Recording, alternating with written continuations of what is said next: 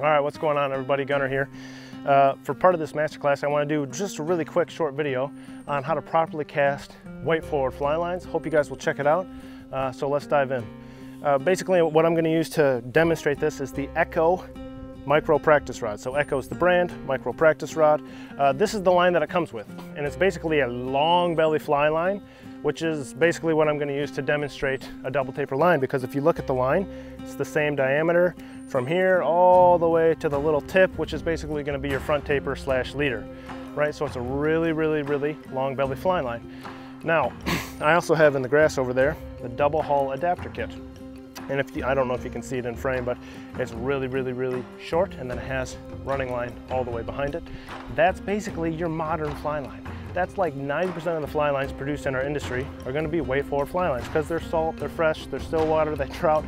It is the most efficient kind of aerodynamic tool for the job. So that's why everything's gravitated towards that. But there is a correct way to cast them. Now, I need to kind of give some context here, because I'm not talking about really short, 15-foot cast, delicate dry fly type stuff. We're talking about a little bit of distance here, because that's where the change happens.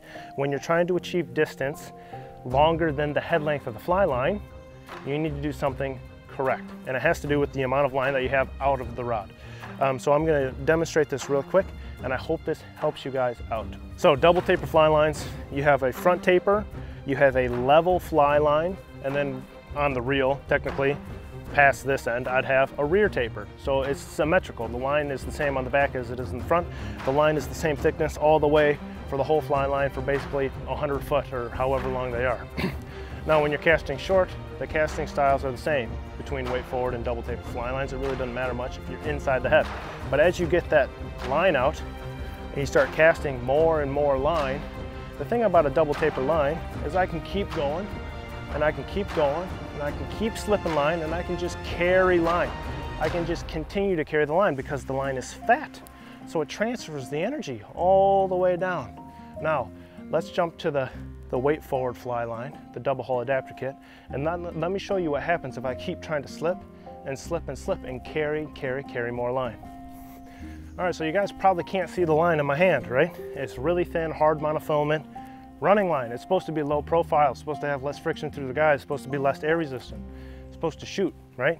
And you can see I have a ridiculously short fly line, like a weight forward 30-foot head condensed streamer fly line, right? That's why this is applicable information to the class here. And so that casting stroke for this, and basically casting that double taper line about the head length, within the head length, is the same. But as this goes out, watch what happens if I keep trying to carry this. Oh, that looks really ugly. Oh, that's really ugly. Ah. Oh, yeah. Right, that looks like crap. It looked like poop. And what happened?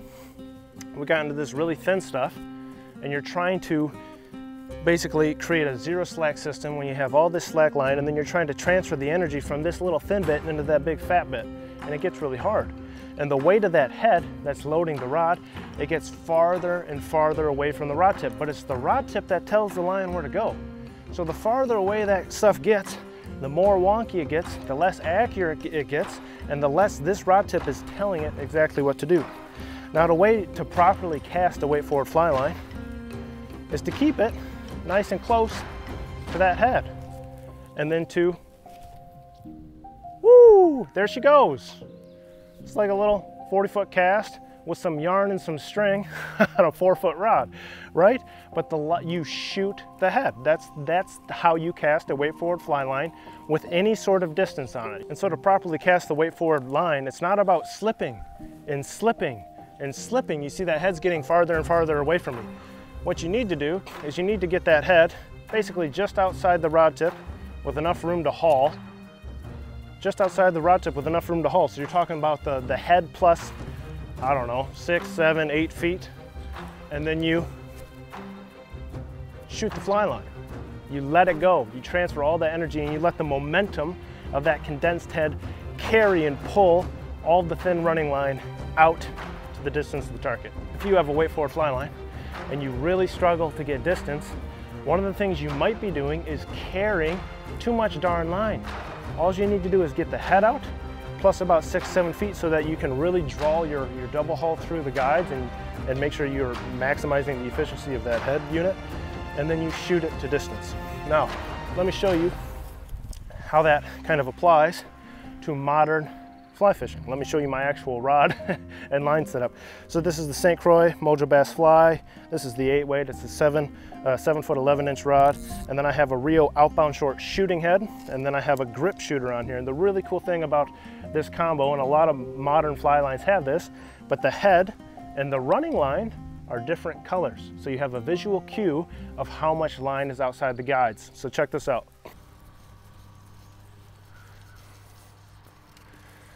Now what I'll do instead of carrying and carrying and carrying line is I'll get that color transition just outside the rod tip. So it's like 8 feet out the rod tip, 6 feet out the rod tip, so that when I haul, I'm really close to that fly line, right? It's not way the heck out there, but I'm pretty darn close to it. And then I can just make my back cast and my forward cast, and she's gone, right? There goes 90 feet of fly line or 100 feet of fly line. It's just gone.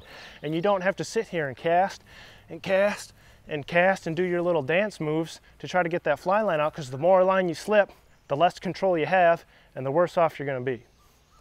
So, hope that helped you guys out. Hope that really breaks down the simplicity of casting a weight forward fly line, how they're designed to be used to achieve distance versus your kind of traditional double taper lines.